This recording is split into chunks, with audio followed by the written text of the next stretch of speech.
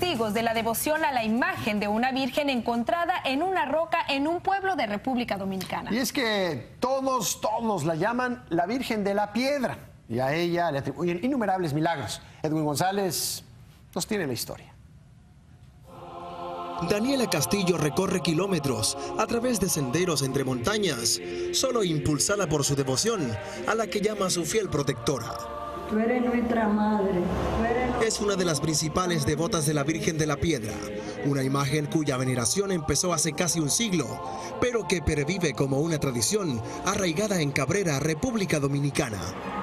He tenido 14 operaciones y estoy viviendo por obra de mi padre, porque ella intercede mucho por mí.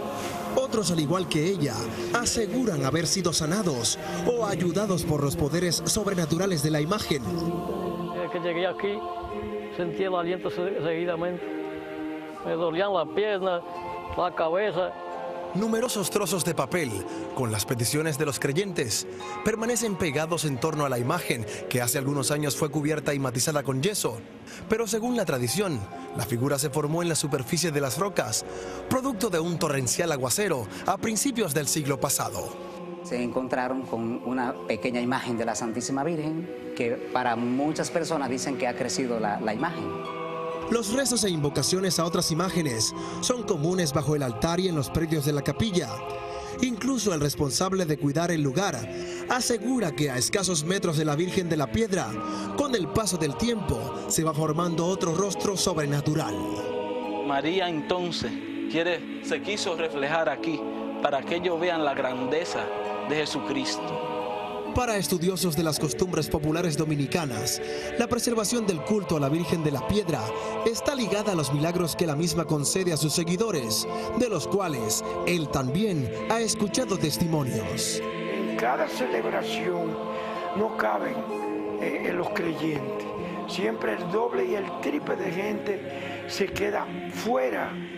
En principio, esta expresión religiosa era protegida en un pequeño templo de madera, que luego fue construido en concreto, aunque los creyentes en la misma sueñan con que, ya sea por un milagro o con el apoyo de las autoridades, podrán realizar sus rezos a la Virgen, cobijados por el techo de este gran templo, cuya construcción fue detenida hace varios años. Son miles los que acuden a visitar a la Virgen de la Piedra desde diferentes puntos del país en busca de un milagro suyo o ayuda en tiempos de dificultad.